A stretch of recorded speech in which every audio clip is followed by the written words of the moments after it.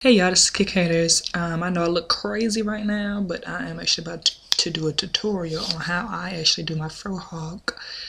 And actually have a picture from when I did it 2 weeks ago. Right now, I got a section off right here with my clips. I'm going to section off again, and actually am a particular when it comes to my parts. My parts have to be straight. I don't know what it is, but I like my parts straight. I have a paddle brush because I'm actually not at home, so I grab what I can fit in my book bag. And I got my a comb. I got this right here that I showed y'all in another video. Go ahead and brush this out. My scalp is dry because yesterday I washed it, and all I have in it is leave-in conditioner. I didn't wash it. I co-washed it, and then I two-strand twisted big ones so it could dry overnight. And I wrapped it up and went to bed. And it was still actually kind of wet up top this morning. So I'm gonna just have an afro for most of the day because I'm not doing anything. This is pretty much how I moisturize. I get just a little bit, and then I put it on both forefinger and my thumb. Then I put it, I kind of dab it, and then I rub it in.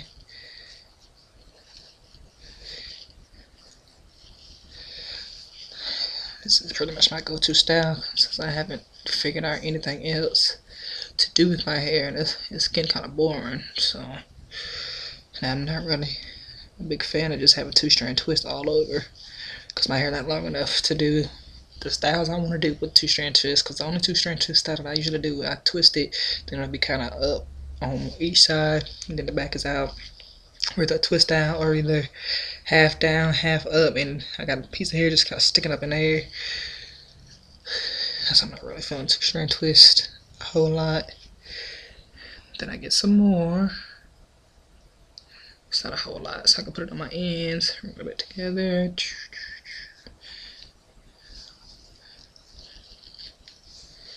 Just rub it in.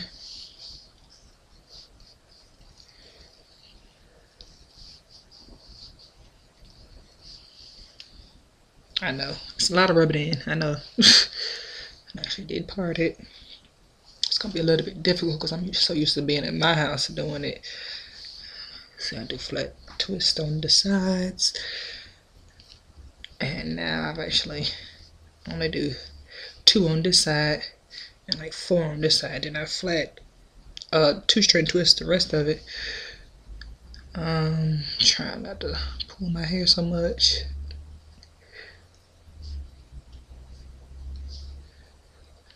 And I learned how to do this by trial and error.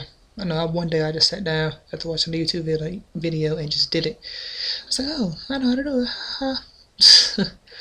And I am not professing to be any kind of hair guru whatsoever. Yeah, probably can't even see how I'm doing it. It's kind of close up a little bit.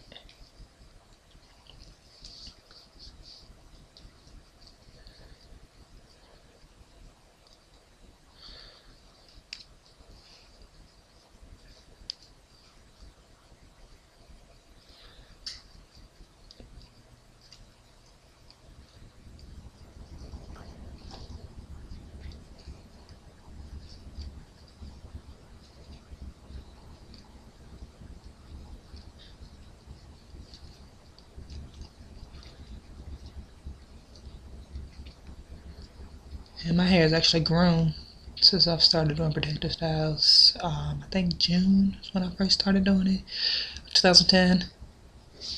Then I twist the end, and that's pretty much it. And just I get since so long, I just kind of let it go and took it behind my ear. Well, actually behind my earring. But I'm actually gonna probably do this one over because it's not close enough to my head. See how far it is from my hair, my head. Yeah. So, and I'm actually probably going to come back with you guys and show you when I start doing the other side.